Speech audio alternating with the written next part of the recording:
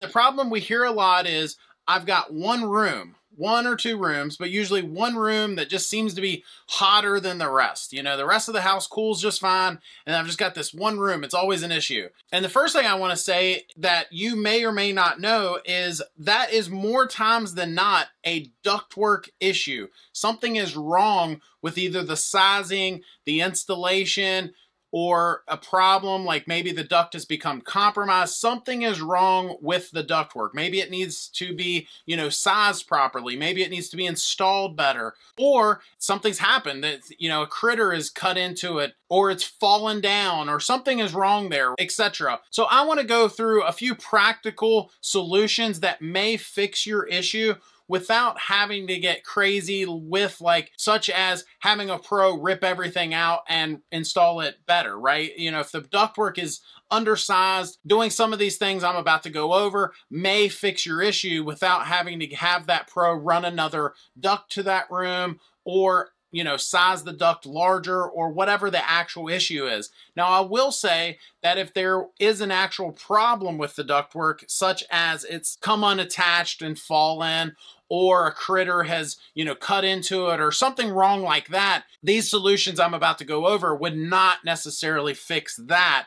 But in the event that it's just simply a ductwork sizing issue or something like that, some of these solutions may help you take care of this issue without having to get too crazy and spend a bunch of money. Let's get into it. 3 ways to fix a room that's hotter than the rest that may not break the bank. The first is something we've talked about in a few other videos, and it's almost essentially something similar to a lot of the solutions that pros can do. And that is, a lot of pros will come in and install like manual dampers, something you can open and close. More times than not, close it a little bit to other rooms and push more velocity to the room that's hotter. You know, if it's in AC mode, get more oomph, more air being pushed into that room. And they'll install manual dampers to add static or restrict the airflow so you're getting more velocity, more airflow to that room. My fix to piggyback off of that thought process or idea would be to go through to some of those registers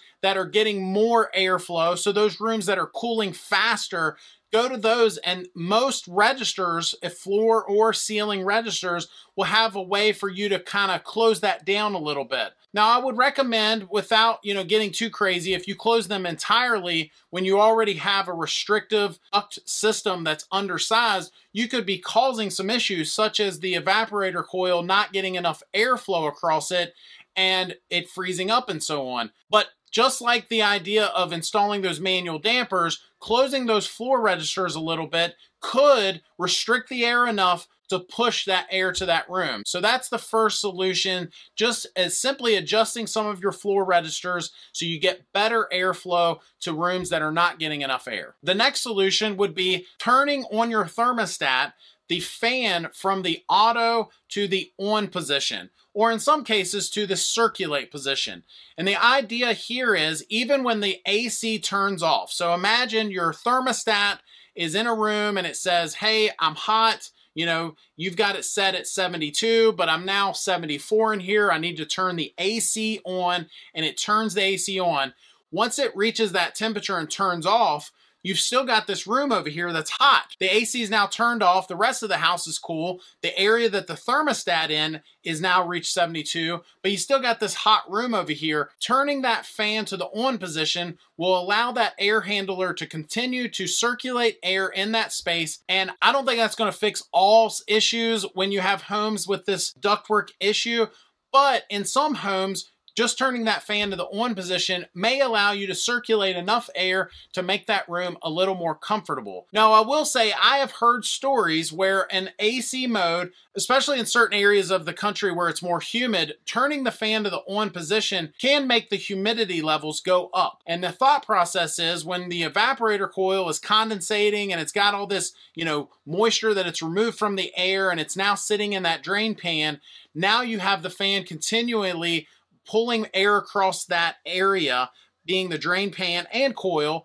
and it's now going to make that water re-evaporate back into the air. So I just want to throw that out there. If you do switch that fan to the on position or circulate position and you start to see humidity issues, that may not be your fix. And then finally, the third solution to this issue of you having, a room that's hot, and that is inserting some of the products that we're starting to see where folks have these insert register fans, where they have these fans that they can kind of insert into, you pull your register up and you put that fan down in there. Different brands do it different ways. Some of them, the fan is actually built into the registers, so you remove the one that's there and then reinsert the new one with the fans already attached. However the product works, we're seeing these fans that, imagine that room that is still hot and now the AC has reached temperature, it's shut off, it's made the house cool again, all but that one room.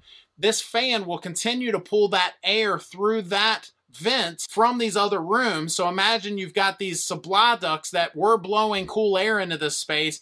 The AC shuts off. Now you've got this one fan in this room that's hot, pulling that cool air back into that room and making it more comfortable. So again, we've seen different types. They have different products out there. Hopefully, one of these solutions might fix your issue. I will say, if none of these issues fix your issue, you might need to get a pro in there to find out what exactly is the issue here. Are we dealing with undersized ductwork? Are we dealing with compromised ductwork? Are we dealing with a zoning issue? All of those could be the root problem in all this. Let me know your thoughts. Did one of these solutions fix your issue? I'd love to hear about that. Please comment down below. Thanks for watching. Please hit that subscribe button. We'll see you next time.